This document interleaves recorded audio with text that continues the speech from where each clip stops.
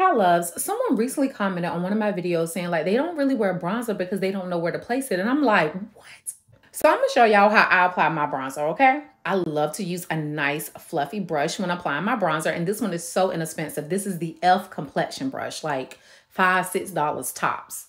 Then I just lightly tap my brush into my bronzer. I already have some on my brush, so I don't need to do it again. And then I like to look at where I've contoured and added my blush and just kind of go right here with it and start circling backwards, taking it back into the hairline. And as I'm going back, I'm doing this very lightly, y'all. I'm not, You just need to do it really, really lightly.